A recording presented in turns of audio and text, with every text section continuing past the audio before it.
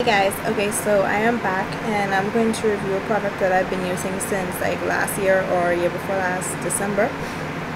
And it's my MAC, what is this? The Studio Fix Fluid Foundation with SPF 15. And this is in the color NC45. This is my shade in MAC.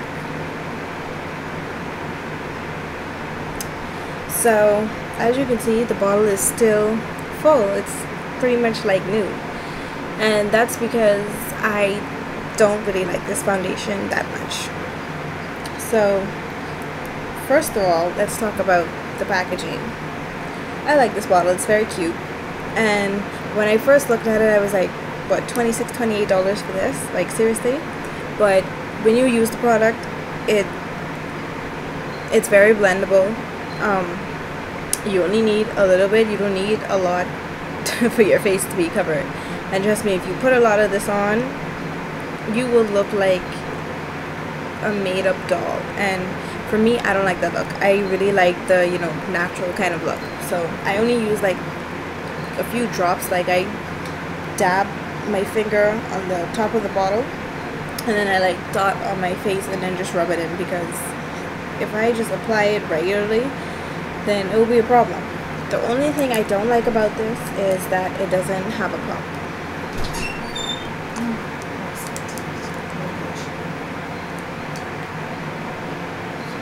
I think we can do an instructional video when you read it.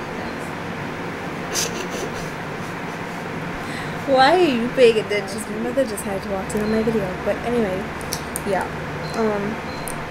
It doesn't have a pump. And that can be annoying because this thing can be very messy, and the formula is extremely liquidy, like watery type liquidy, so it will spill very easily.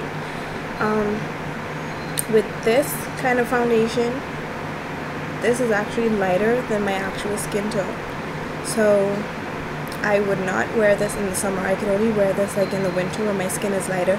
But if I wanted to, if I blended it in really well or use very, very little of this, I could wear this, but I'll have to put my mineralized skin finish in dark over it.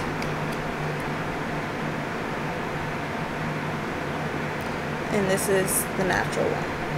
So yeah, I would give this, because of my personal preference and what I like in foundations, I would give this a 3 out of 5 stars, mainly because I don't like the made-up type Barbie doll type look, unless I would only wear this, like I said, in the winter, and if I'm going to like a special event like a wedding, a photo shoot or something like that, then I would put this on.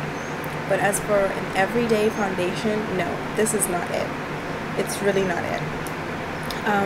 For people who really like the flawless skin, want to be made up perfect looking skin type look, then this is for you. This will be the perfect foundation for you. It has perfect coverage.